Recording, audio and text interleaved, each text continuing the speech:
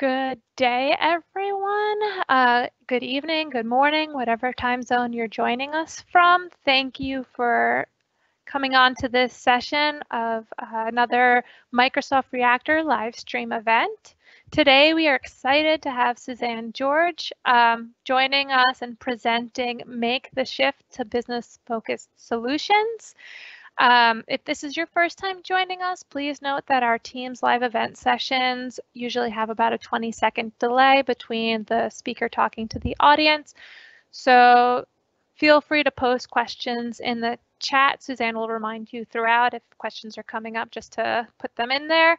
And note that our speaker, Suzanne, may not respond straight away, just one, because of the delay, and also just as she's flowing through her presentation, but she will be checking in sporadically and answering as she goes. And then at the conclusion of the presentation there as well. Additionally, please be aware that we will be recording this session and then posting it to our YouTube channel, which I will share the link to our YouTube in the chat momentarily. Yeah, and then again, thank you so much for being a part of this. We are always striving to provide wonderful content to our community. At the end of the session, I'm going to send out a survey link, which we asked if you are available, if you are able to just fill it out and submit it. We use that for developing our future content. Thank you so much. Now I'll pass it over to Suzanne. Thank you so much, Rebecca. I am super excited to chat with you today and talk to you really about how you, as part of your organization, or if you're a consultant, how can you help organizations really make the shift to what we're calling business-focused solutions. You'll Microsoft say low code, no code, right? And how do we deliver those kinds of solutions in this new era, right? How do we find the right opportunities? How do we make sure that we're developing in the right way? I mean, as you can imagine, we used to, from the IT perspective, be able to throw things over the fence and say, oh, here, this is your application, go use it, and 50,000 bookmarks and 4,000 applications, and go figure it out. And business just said, hey, that's not going to work. So today we're going to really talk about, how do you make the shift to being able to go to a low code, no code, and what does it mean using the Microsoft technologies that we have available to us? So the first thing I want to do is just real quick introduce myself. Again, thank you, Rebecca, for inviting me to this session. You can find me on Twitter at my Twitter is spgenie. I don't do a lot of tweeting, but I do answer questions that come through that way if you want to go ahead and direct message me. I am a chief architect at Cognizant, and I also lead the North American business competency around modern workplace. So we do everything around collaboration and enabling technologies such as Teams and Power Platform and Yammer and Planner and Stream and everything else that comes with the Office 365 suite. And not only that, but how do you leverage those AI and cognitive services applications, for example, from Azure. Personally, I have a garden. I'm always out in my garden, and I make cupcakes when I get an opportunity, although I think everybody in my household has got a moratorium on cupcakes, because I'll make the same kind like 5 times, and they're like done with the red velvet at this point. Lastly, I do have a passion for Office 365 and all things Microsoft, and I am from Texas. So if you're ever in the neighborhood, whenever we get to travel again, be sure to look me up when you get close to where we are. So today we're going to talk about the major elements that I see that are contributing to what we think of as low code, no code, or business focused applications. And it all starts with a couple of major elements. One is organizations and even the world at large are undergoing what we call a cultural change. People, especially millennials, and even older people, employees, or they're all thinking about, how can I do things differently? There's this element of really change, and how can I impact that change? So we're going to talk a little bit about that. And then alongside, as you can imagine, the technology is changing as quickly as the cultural changes are happening. So, and how does all that impact IT? And then what are those pillars of success? How can I say, okay, I think I'm in a good place. What does that mean to me? And then obviously, if you have any follow-up questions, we'll be able to come off mute, ask those questions.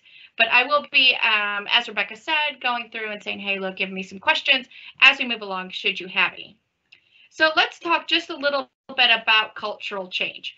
And if you can imagine business organizations, even 20 years ago, 15 years ago, each company, each organization had a culture, and they said, this is how we do things. This is our that when you come to be an employee with us, you need to conform to what we have to say, and our values and attitudes that we put forth into our products defines what you do and what you bring to the organization. So one of the first things that would happen is, hey, do you fit in our culture? Do you align with our values? And now the new model of building, organizations has kind of turned it completely upside down.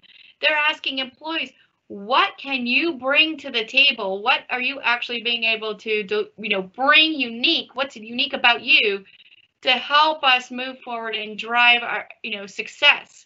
And that, as a result, is going to help us understand these are some of the values and attitudes that we have around this specific department or group that you're within, which is also going to help define the culture. So as you can imagine, there's a lot of different organizations out there. Some are very business friendly, some are very millennial focused, some are very forward thinking. They work from home, some are in the office. And now with COVID, everything is kind of turned upside down. And what you bring to the table is now really important. And employees want to contribute. They want to have an impact. And they want to help be a part of the culture and define success of the organization. But when we're building applications, we have to allow that individuality, if you will, come through. So some of the things that we need to do is when we're thinking about building applications and when we're thinking about enabling technologies in the Microsoft platform and the Microsoft stacks, we have to start with the question of who is John, for example? Who is the person that I'm actually building for, and what are his specific needs? We call this persona development, and it's really important. If you're building something in 24 hours or if you're taking 6 months, you have to understand who it is, because before we used to have this, maybe even 5 years ago, the buzzword was personalization. We're going to personalize the application. Well, now we have to think of it different. We have to think of individualization, if you will. How do we bring this application to an individual and get them excited about using it? And no, an IT organization cannot touch 300,000 people in their company, but you can touch certain personas and you can make them feel like, hey, look, I understand what you do. I understand your pain points. You are a salesperson. You're always on your phone. You're always on your mobile device, or maybe you're a manufacturing plant worker and you don't get a device at all, right? How do we reconcile what do you have and what do you not have, and what is the easiest way for you to be able to meet and connect with other people and connect with the data that's important, which is the new word, or not really the new word, the word collaboration. What needs do you have? How do you need to interact with other people, and how do you initiate, and how do people find you within the organization? So just like people, right? People want to be able to empower, and people want to be able to, be, a part and included in the companies as an organization. Technology is also rapidly changing. If you can imagine, right? Hey, in 1800s, we got the telephone, and then we got a man on the moon in the 1900s, and now you see the line, it just went completely straight up that says we are exponentially now delivering new technologies, and IT is the one that's having to try to figure out, well, how do I manage all of that? But technology also has a personality. It has a role to play, exactly like a person. And that is, technology is now more diverse, right? I have Azure stacks. I have, Power User stacks, Power Platform stacks. I have Office desktop stacks, and everybody is going to use it in a different way. Some on their mobile phone, and some on the plane, like me when we were able to fly, and some are in the back office, and some are on the plant floor, right? Everyone has a different need, and the technologies that we're bringing to the table are different for everyone. Smart badges, smartphones, tablets, everything, right? And the technology also enables us to contribute. It also says, hey, data is here. I can contribute to your decision that you're making, and I can do that in a proactive way, especially with some of the new Azure stuff. See a little bit about that in just a minute. But not only that, that data, if you start with that first line worker, which is your person out on the plant floor, your salesperson, and you get them engaged with the technology, your organization is going to be able to bring a 365-degree view of what is happening. So when something like what recently happened in March around COVID and everyone was sent home, and there was a big concern, what is the health and well-being of my employees first and foremost? But yet, how is that going to impact my bottom line? And the data is now able to, with the technologies, predict, hey, in Texas, your performance and your budgets and your meeting those budgets are going to be good. Maybe in New York, it's maybe a little bit of a slip.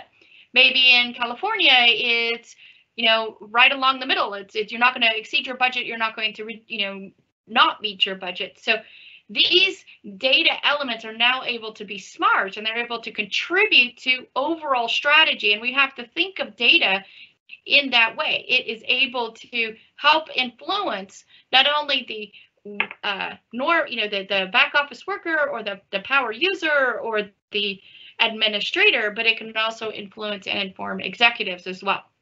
And last, it can help to redefine and define success, right? How you're using your technology, who's using it, right? One of the big concerns, right, especially right now when organizations are trying to say, what do I need to do to save? How can I ensure that I'm getting ROI out of everything, is how do we understand what shadow IT is, and how do we build a reporting around what are people using and what are not people using, right? If Office 365 is our platform, we want to put up all of our files there and our documents there, and you can do reporting that says this department is using Office 365 very well, this department is not. We need to understand why not, because maybe they have a whole nother shadow IT application that they're using that we need to bring on board and help educate and enable them into the Microsoft Office 365 platform, for example. So the suite of Microsoft stuff is huge, and it grows by the day. I don't even think this is the whole picture. But what I wanted to impart on you is all of these elements, all these pieces here, they have what are now called low-code, no-code solution components that are going to enable you to quickly and rapidly build applications that are going to help service your customers. And I think COVID has been the most important example of this, because I can just story after story. Hey, somebody came to me with an urgent need. I had to get it out in 24 hours. I was able to do so using a combination of the Power Platform, Teams, or Dynamics, or AI, or Azure Services, or the Healthcare Cloud that was just launched today at Ignite. So all of these things are enabling us to quickly respond to business needs and allow us to deliver applications at the speed of business, not at the speed of IT. And in fact, we had one customer come to us and say, look, I need you to help us out because our IT, we know we're too slow. We know there's a way to get there faster. We don't know what that way is. We just need you to come in. Literally 48 hours, we have a meeting with a client, and we've got to get this application up. It's crucial for our ability to respond to a need for our customer. We were able to deliver that in literally 48 hours, and it was a success. And it was a success because we understood the landscape and the tool bag that we had to work with. So if we can really think about these business-focused applications, such as retail applications or marketing applications or customer services, and how do we redefine sales, right? You can do a lot of this with literally a couple of clicks and get them started and really thinking about what we call MVP, which is minimum viable product, which is let's get something out, let's let them touch it, let's get them feel it, and then let's go expand and augment and expand and augment over time as needs require. So we don't implement the whole solution, we implement it small chunks, and you have this tool suite that's going to help you get there. Now let's think about this for a moment from the user's perspective. What do users like to do when they want to get work done? And we're talking primarily the back office here, where if you think about it in a couple of different categories, the first is, where do I do my personal work? These are some of the tools that you're going to be able to use and leverage and build in add-ins and Office Outlook add-ins, Word add-ins, Windows 10 applications, those kinds of things that are really going to help me get my own job done and keep myself organized. But the next thing that I need to be able to do as a user is, how do I help work with my team? This is what we call them we scenarios. It's where I have a small group of people. We need to collaborate. We need to organize. We need to co-author. We need to chat. We need to have meetings. This is where we call team work happens, right? It's the we scenarios. And then finally, it's, hey, I need to shout to the world within the organization that says, hey, everyone, this is what I need. This is what is authoritative. This is coming down from the CEO, CIO, those important elements, announcements, events, especially if you have volunteering or other types of organizational things. It's where you can just say, hey, look, organization, I have this, or this is available to you. Why don't you come take a look? So when you're thinking about your applications, really try to understand what is the audience, where the work is getting done. Does it need to be me, or is it something where we have to go we, where I'm going to have to collaborate with data, I'm going to have to collaborate with other people, I'm going to have to collaborate inside the organization, outside the organization? What are my security requirements when we turn into a we? And then, am I just announcing something? Is it something more authoritative? What that might be, and how do we handle that with the us? So this will help you kind of guide your application development and help you understand maybe what kinds of tools you want to really focus in on as you start working through building your apps. Another way to think of this is really, how do we take it even to the next level?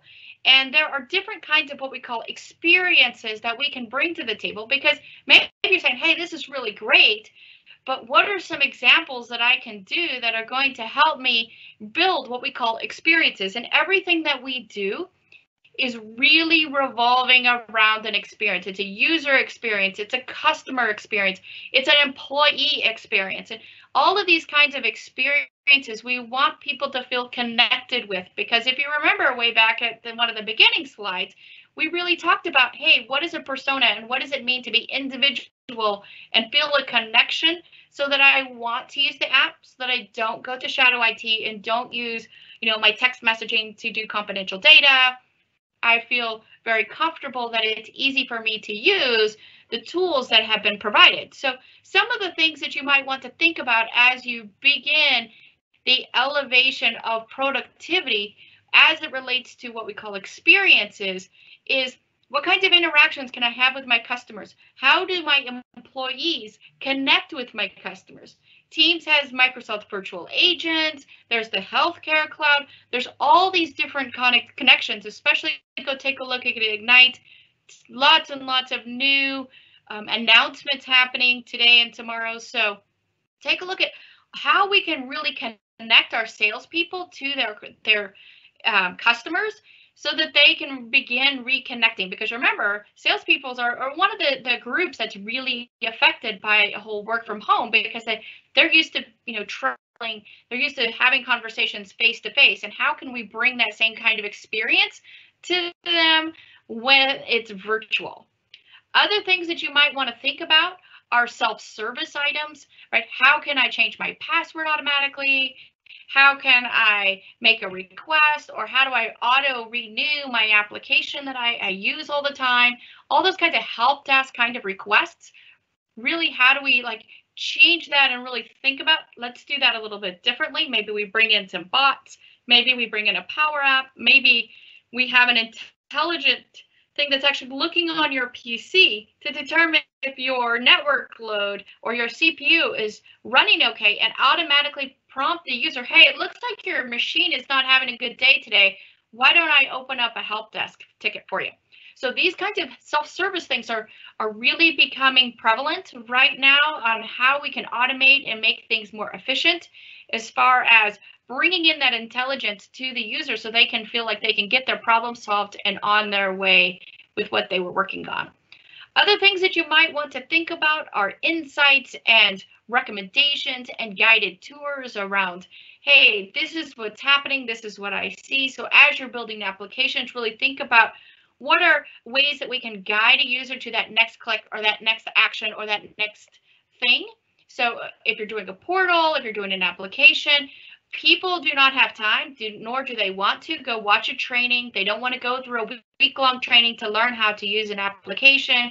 What they want to do is open it up and figure it out, right? If I open it up for the very first time, how can you guide me through with a couple little boxes that say, hey, did you know that this is the settings button? Why don't you go take a look at this?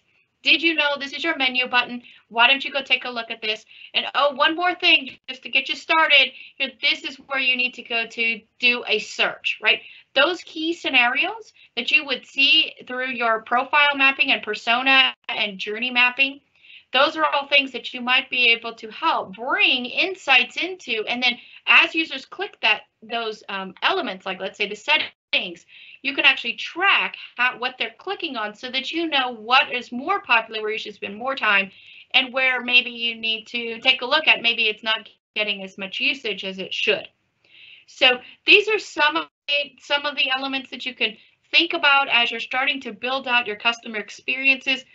Really thinking about what is the outcome that I'm going to get or gain by using or doing or implementing this particular application, whether it takes you 24 hours in Power Apps or it may take you 6 weeks or 6 months. And you do that with, IIS or a dedicated Windows application, it doesn't matter what platform you use. Think about how it's going to impact the user and how you're going to be able to make change very quickly when the business needs change. Because remember, now we're moving at the speed of business. IT doesn't get to drive the speed of business. Business is actually driving now IT, which is a little bit different than maybe 10 years ago. So some other things that you might think about from this, how can I, really build my applications or think about how I do my applications? There's another segment around, customer insights and really thinking about how do customers interact and how can I get intelligence from what they're doing and how do I guide them into what I need them to work on or what I need them to do. Dynamics is also a great application for this particular thing. You have over on the right, you have your actions. I can be in my mobile app, a web app, I could be in person, I could be on a bot. Doesn't matter, and I'm going to leverage the Power Platform, Microsoft Teams. Maybe I have a dedicated mobile app that's integrated with Power Platform and Teams, right? You have that kind of front-end interface. Maybe I even have an add-in for Word or Excel, right? You have that automation and that process that says, hey, look, I am one click away from wherever you are. Click here, and all of a sudden, I'm going to start bringing in those insights. Remember, we talked about that before. How do I bring in analytics and AI and machine learning to the table to say, now, wait, here's what I'm thinking. I'm thinking this is how you use the data. This is how we've mapped your usage. We're ingesting content from all these different sources, and we're taking a look at your behaviors, mixing that up with what you're trying to do, and I'm actually going to start helping you get from where you are to where you need to go by maybe it's a pop-up that says, hey, I noticed you haven't done your timesheets in 3 weeks. Why don't I get that started for you, right? Or maybe, hey, I noticed that your expense reports aren't done in like 2 weeks. Why don't I help you get started, right? And it could say, hey, look, here's all your stuff.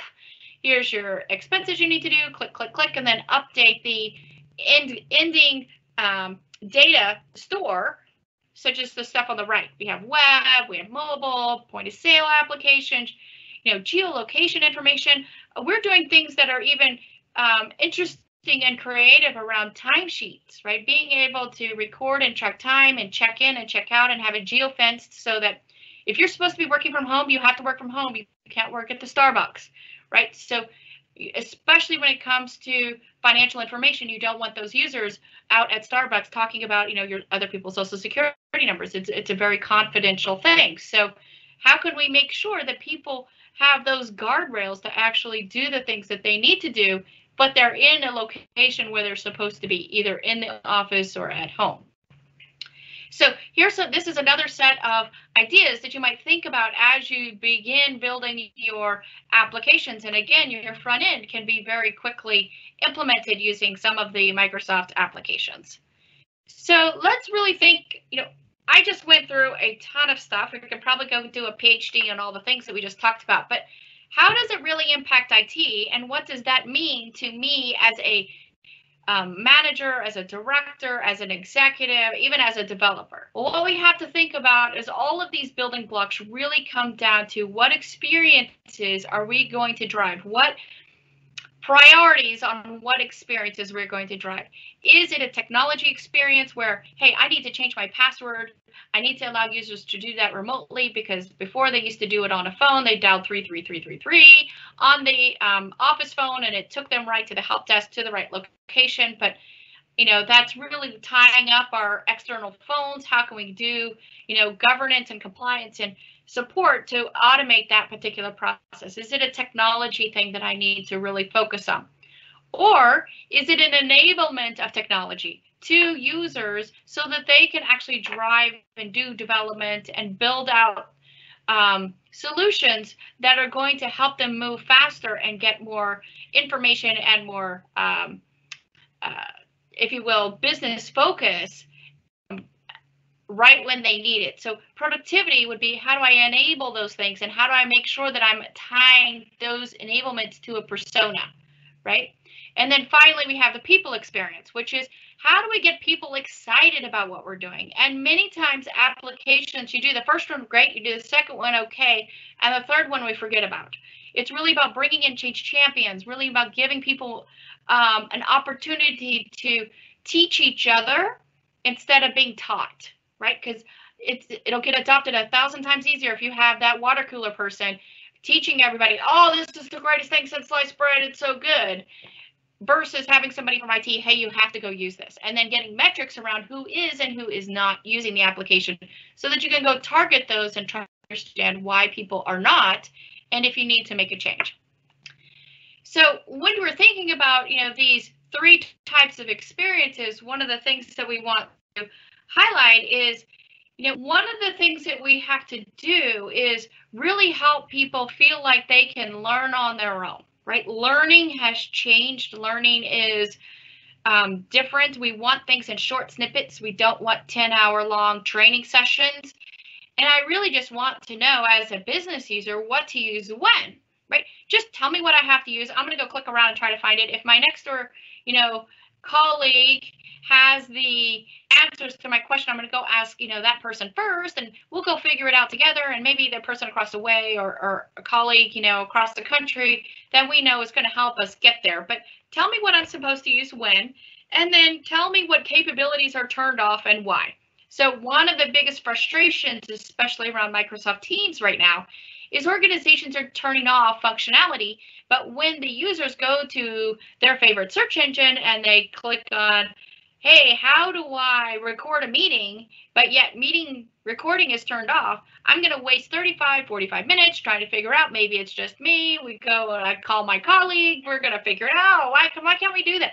I can guarantee you, I've been on no less than 10 calls in the last 3 months that people are like, how come I can't record? Well, you have recording turned off, right? And they had no idea. So if you're really thinking about, when you do these low code applications and you do this kind of development, what you have to do differently is you have to say, hey, these are the features that are here and these are the features that are not. Because if you develop something in 24 hours, you don't have 6 months to go figure out every possible capability. You only have, a short amount of time to do exactly what's needed.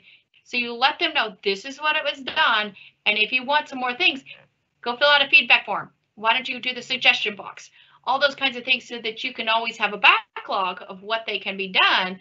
But the user's expectations are set that says this is not available. Where to go for business help? We call them centers of excellence.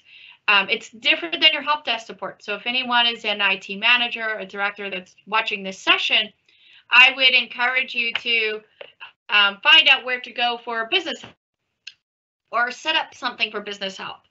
And then where to go for demos and how to build out change champions and moderation and ownership of applications. And then provide them a journey. So even getting into what's next, and lunch and learns, and Yam Jam sessions, and private previews, and those kinds of things, to really help you get to where you're wanting to go. So I know I've said a lot. I've talked about the technologies, I've talked about the personas, we've really talked about some capabilities. So if you do have any questions, please be sure to put them in the chat. I'll be happy to answer them as they come through. I don't see any just yet, but I know Rebecca will be watching that very closely. Again, if you have questions, and it's that you're watching this as a recording, you can always reach out to me on Twitter, and I'll try to answer your question there as well. So one of the things that we talk about a lot when we're thinking about the Power Platform and the low code, no code is how in the world do I go enable my end users to go develop this themselves, right? You'll see all over Ignite sessions, especially today and tomorrow, about, you know, hey, go do this yourself. It's just a couple of clicks. It's no big deal. Well, from an organizational perspective, you can't just turn all those things on, light them all up without understanding all of the details that happen behind it. How do you keep it secure? How do I manage governance? How do I do compliance? All those things. So our recommended approach to enabling all these technologies is really what we call the crawl, walk, run method. Start small, figure that out, make sure people understand what's there and what's not. Then you add on more functionality, such as new tools, more users, best practices, templates, governance document, you know, a little bit of more marketing sessions, you know, getting those change champions engaged. And then finally, when you're in the run stage, now you can actually have reusable components. Here's how we can help you build it faster. Reporting and metrics are completely embedded. Infrastructure security and processes are all there. So these 3 steps are really important for you as you enable your end users to help you understand and drive that platform-driven community. Now, again, one of the things that we would recommend is that you bring up a separate, what we call center of excellence around how do I questions instead of what we typically use IT support for, which is L1, L2, or L3, which is my thing is broken, please fix. Nothing is broken in these scenarios, and so you don't want to overwhelm your IT help desk. So if you bring on a group that we call a center of excellence, where it says, hey, look, I'm going to come to you when I need to know how do I, or what do I use when, or where is this thing, or how do I get enabled, or is there training, or how do I learn? All those how questions, a COA can help guide the business so that everyone is using what they're supposed to, and we don't have shadow IT.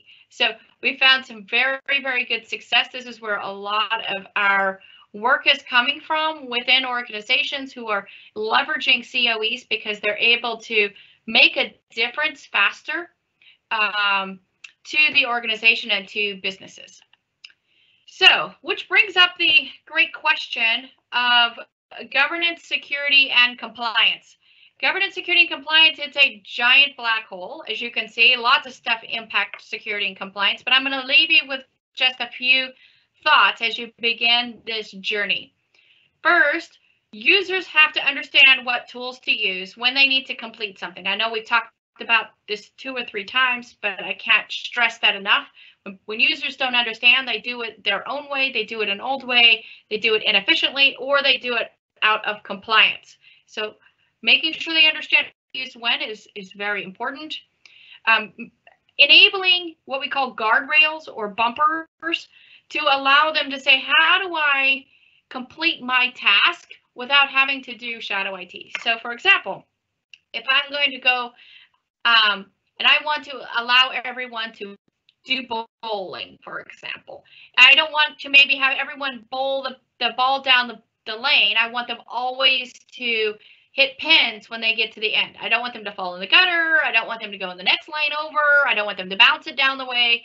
I want them to bowl. But if I put a ball in their hand and I say, okay, now go bowl the ball down the lane, they're going to look at it and go, what's this? What are these holes for? I don't know how to use this. So they kind of figure it out and then they kind of chunk it down the lane, maybe it ends up in the next one.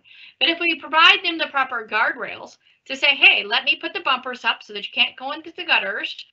Let me give you the little slide so that you can just put your ball in the slide and it'll go right down and it'll show you how to do it. And once you're ready, you can take the slide out and bowl yourself, right? So really implementing guardrails. We have governance bots, we have security bots, we have enablement bots, we have password reset bots. All of these kinds of things are now at your disposal that can be implemented very quickly. And then finally, make sure that the proper controls are in place to really secure your assets without making it complicated. So what I mean by this is really secure my content, but don't secure my behavior. right? If you want me to be able to work on my phone and you want me to work on my desktop, don't make it so hard that it's easier for me to go use my own computer or grandma's computer or my own phone to be able to get my work done. If I need to get my work done, allow me to work and allow me to move, but don't allow me to send all the social security numbers, for example, to my friend, right? You're going to block those kinds of things. So secure the contents, not my behavior, and you'll find that users are going to gravitate towards wanting to be compliant. They're going to be calling, hey, I want to do this and I want to make sure I'm compliant. So that kind of shift is something that you can do once you give people comfort and confidence that everything is there and easy to use. So a couple of things that I do want to mention just real quick. I want to show you where you can get some common tools and templates to help you get started on your journey. Right? I've said a lot of stuff and you're probably thinking, hey, how do I get started? And Microsoft does a really great job of helping you get there really quickly. So for example, in Teams, they have all of a huge list, and it grows by the day, literally, of applications or what they call app templates that you can just literally lift, compile, drop into your team, deploy it into your organization, and it's ready to go. It works just as you need it to. There's quite a few. You'll find the link here, so you can just copy and paste that right onto your browser, and it'll take you right to this particular example, and then all of these that are here. There are many. We've deployed them lots of times, and since you get the code, you're actually able to modify it to your own needs. So let's say, for example, I don't want to create a new visit. Maybe I don't want this to be visitor management. I want it to be employee management. And maybe I don't want it to be just, hey, when you come into the office, but I want it to be to schedule a meeting. So all of these things you can take, completely customize, and we've embedded lots of these different things in different solutions to accelerate our ability to get them done quicker. Other things you can do are what are called power apps, and there's quite a few of them out there. They're in multiple different links. There wasn't a single one like for Teams, but this is one that we actually use a lot, which is the Power App Center of Excellence Starter Kit. It helps you understand from an IT perspective who's using what inside the Power Platform, and it can be revolutionary, I will tell you. In our developer tenant, we installed this thinking, oh, this is kind of cool. Let's install it, see what happens. Our eyes opened. We reorganized the security in our tenant. I mean, if there is a application that you can pretty much click and get installed and go through the process, you do have to follow the notes pretty exactly. But if you do that, it works beautifully and it can raise awareness. We've even extended this for Teams and for SharePoint and different things for customers.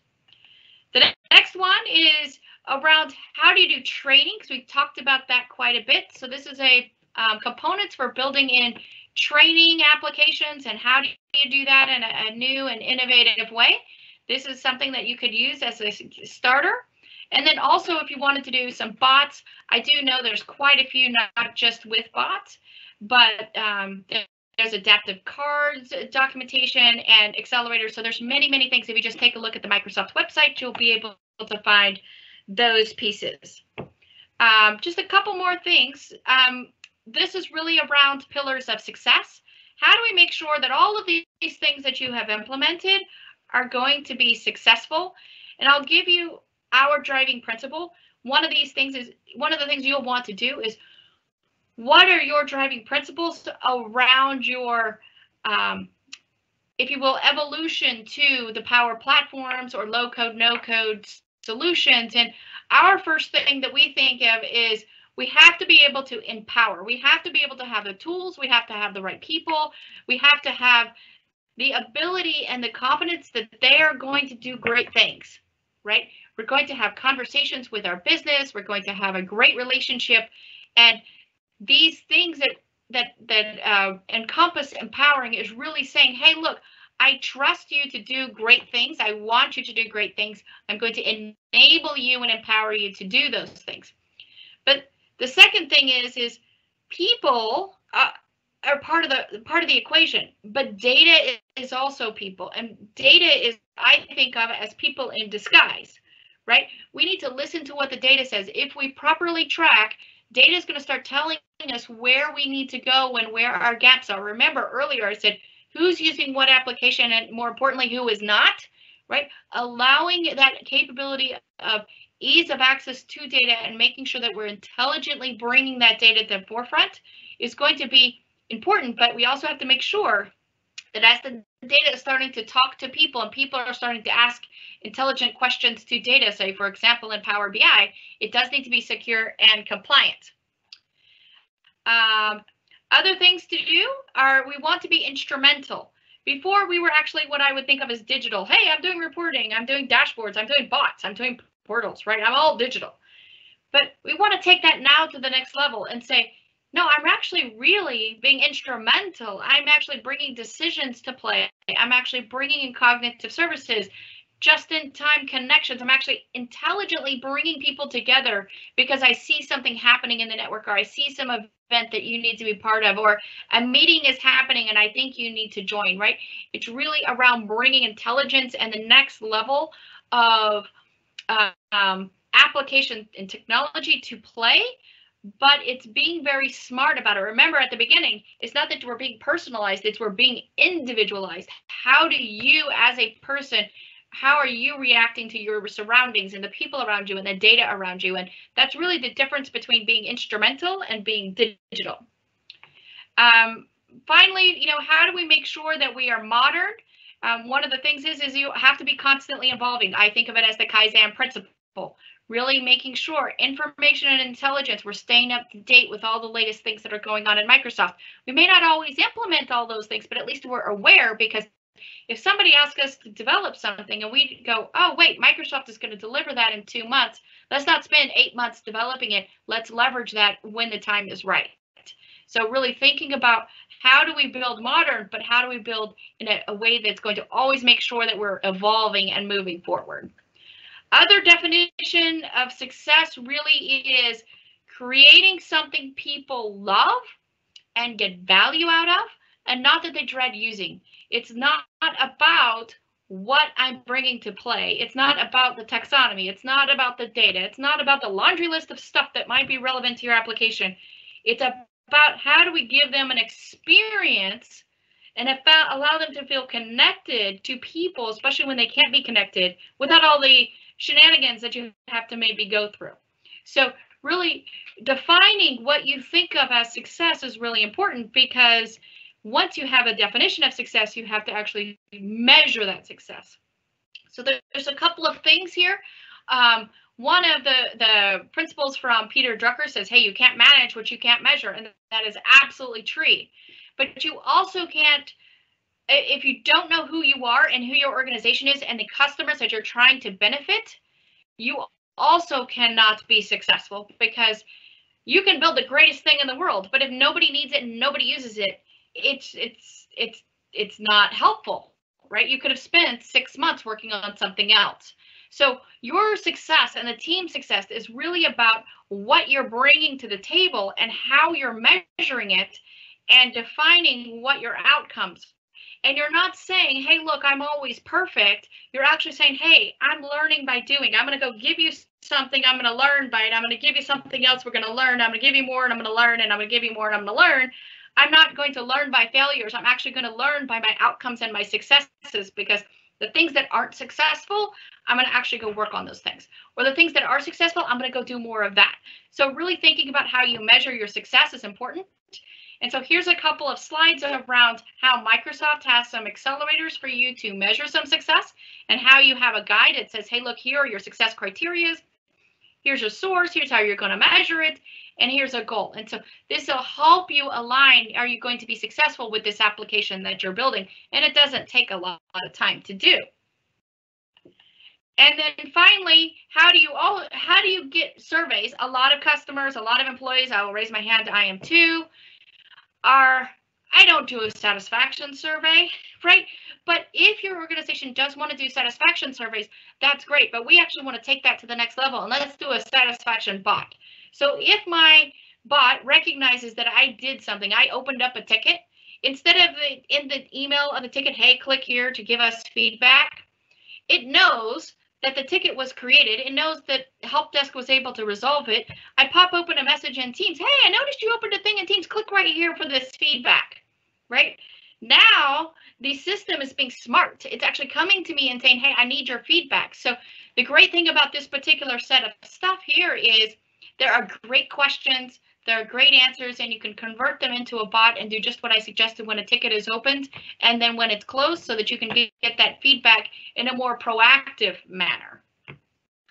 And then finally, one of the things that we like to do a self-check, did we actually get through the right stuff, is we build what are called day in the life journeys. And Microsoft has many of these in their website on the adoption site. So take a look at these journeys. They're very complete. They kind of give you a day in the life, kind of walking you through and really helping you figure out how can I actually implement this in such a way that it's actually going to be very useful. Because if I keep my focus too narrow, I may solve a teeny little bit of the problem, but if I would have thought just a little bit broader, I could have had even better results. So think about how you do day in the life. Take a look at some of these scenarios that Microsoft has. It's really wonderful, and they have quite a few that we leverage often. So in summary, I see there's a couple of questions. I'll answer those in just a minute. But in summary, here are some things to take away from this session. One is think personalized, think individual, think multi-channel, device agnostic. Don't build something for something people are not going to use. It's all about me, really, as the individual. So really think that way when you're building your application. As a user, would I do? Could I do? Is this working for me? And then 2, make sure it's contextual, right? I don't want to send that feedback form for that IT support ticket when it's in the middle and I'm really frustrated, right? I'm probably not going to get the results I want, right? Make sure it's actually at the right time with the right information, and making sure that it's really empowering the staff to utilize and manage whatever it is that they need to do. So you don't want to give someone an IT feedback form if they never open up tickets, or you don't want to give somebody who's a salesperson that uses their phone all the time some form that's got 100,000 boxes on it that they have to click and navigate like for 25 minutes on their phone. Think about how they're using it. Think about the context they're using it and why that they're having to go to that particular application and what its purpose is. And then finally, the next one, which I cannot stress enough, de-silo. So you saw my Microsoft diagrams, how we're encompassing the entire landscape of Microsoft 365. And even organizations are going even beyond that to include things like Salesforce.com and more cloud-based services, or even on-prem based services. De-silo, break down those silos, really think about micro experiences. How can I deliver this one thing that they need right now to help them manage their business? It's going to save them time, money, and effort.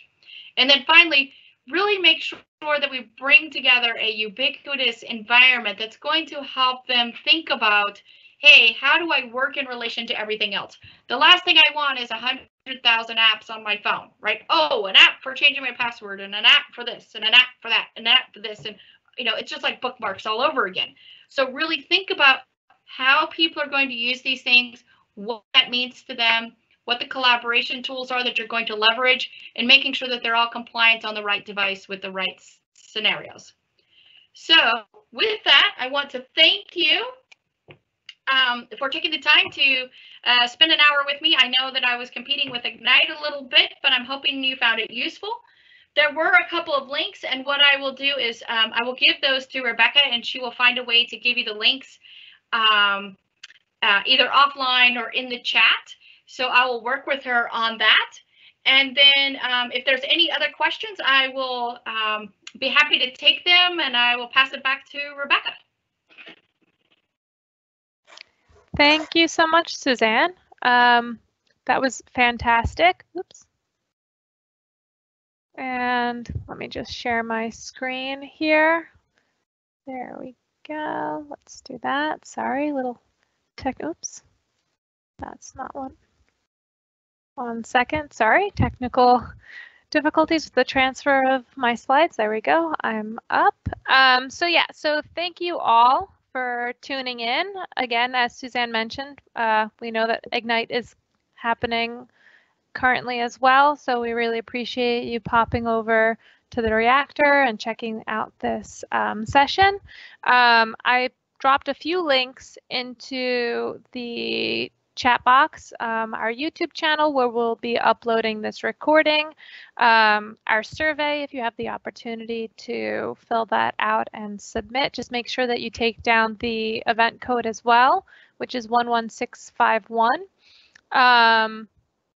And then also just some learn links through Microsoft in regards to additional learning opportunities on how to use some of these applications and so on and so forth. And then I think, yeah, one individual, Suzanne, had asked about also sharing the links that you had in your presentation as well, which we can share on our meetup pages. We can drop it into the description on the YouTube.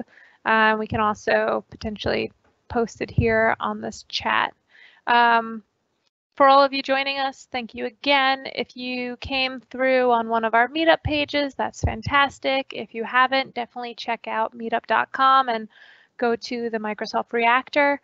Currently, while we are in a virtual life right now, we have events happening across multiple reactors, but we also have individual localized events, which may not get posted on all of our pages due to time zone restrictions. But if you happen to be a super early morning person or a very late night person, you might want to go to our main Microsoft Reactor page, check out the calendar, and look at different locations and times for other events happening in the future as well.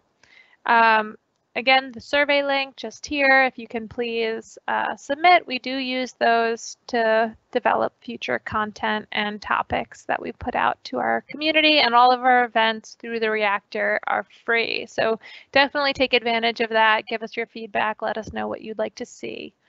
And then now, if there's any other questions, I haven't seen anything come through. I've seen a few thank yous, which is wonderful. Thank you guys as well for tuning in. I think that might be it. Suzanne, do you have any last words, or otherwise we can call it? No, thank you for the opportunity. I really appreciate it. Wonderful.